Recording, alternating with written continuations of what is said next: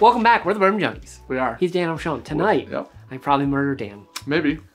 But maybe not, because we have an Old Forester 117, a Ceres, vintage 2021. Yep, I guess. Roll it.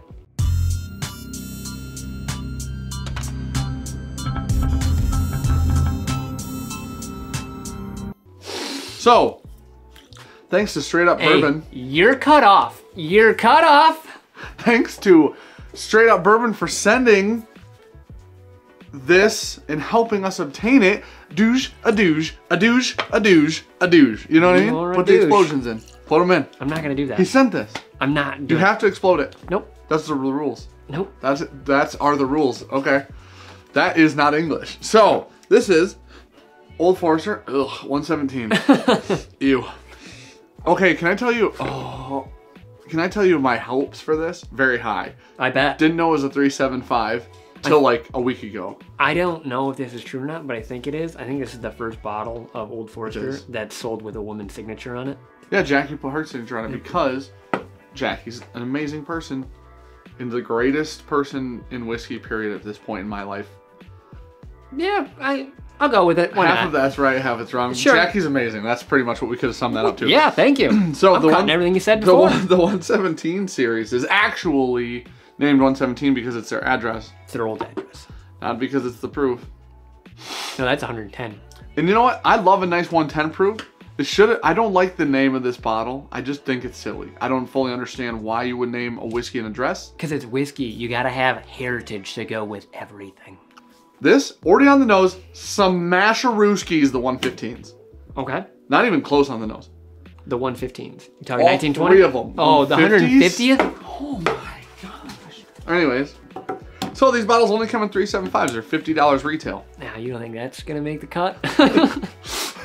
It's kind of a bummer they're only 375. It is, because I would really enjoy a whole fifth of this. To what Dan was talking about earlier, I do believe the nose is better than the old 150th. 50th. Listen, there was a 1 and a 5, so I wasn't 100% off. You were... This wasn't 100% on. It's like a nice, rich, burnt caramel. Delicious. Why? I just want to see. It's literally just a mini bottle. Yeah. That's really cool. I think this is like the most like dark fruit I've ever gotten on an Old Forester product, really. Like, gosh, dude. It smells incredible. Maybe on some of the Jack Daniel's barrel proof stuff, I've gotten like some plummy notes, but this is singing to me. Dan will eventually say words. Cinnamon. Oak. Oak? Yeah, there's oak. I thought you said oat at first. Oat? No, oak with a K. Okay, heard. Oak A. Man, it smells fantastic. Cinnamon French toast with a nice drizzled syrup. Really good breakfast. It's super sweet. Maybe you took like a nice pre-burnt toast, I'm gonna call it. It's buttered pre-burnt toast, and then you slathered a little blackberry jam on her. This smells better than the Old Forester birthday bourbons to me, off the top of my head. It smells better than the old 150s, off the top of my head. I thought you were gonna just smack it out of my hand. I'm like, that is not nice. This is an irreplaceable glass.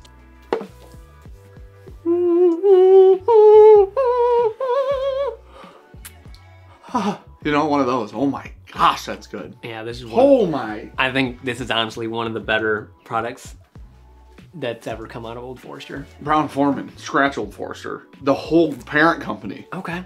I mean, all the proof is so... This is exactly what everybody wants birthday bourbons to be. You know that? I guess, This is 100% because the added proof is very welcome. It's got that like sugar sweetness up front, and it just kind of, it feels like there's cotton candy that melts on your tongue and it just coats your mouth in sugar. It's good. It's so good. That dark fruit, that like blackberry plum note kind of comes through. A little fig maybe. Oh, it's like if you combined a stewed fruits flavor, with that rich, like jammy, that really rich stone fruit, with just a tiny hit of like a lightness of a fruit cocktail syrup.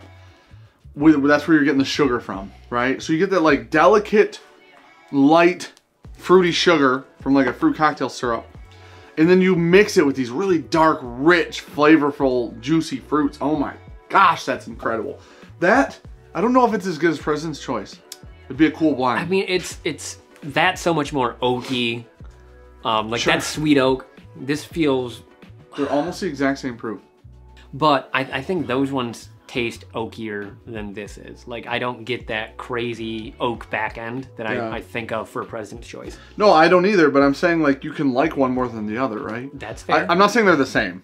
I'm just saying our favorite product from Old Forester ever has been President's Choice. You know, actually the more I think about it, this reminds me if you took George T. Stagg and add a little bit of water.